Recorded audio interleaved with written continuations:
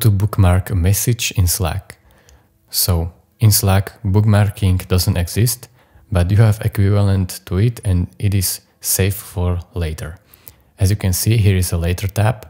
If you haven't saved any messages before, then you don't see it. But as soon as you click on save for later on any message, as you can see, it appears blue and says saved for later. And down and up here, you can see later and one. And when you click on this, you can see that you can save important messages for later.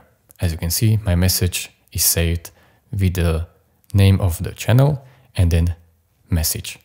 If you want to remove it from later, which is equivalent to bookmarks, you can do it right here, remove from later, click on that. And as you can see, this message is no longer in later or in bookmarks.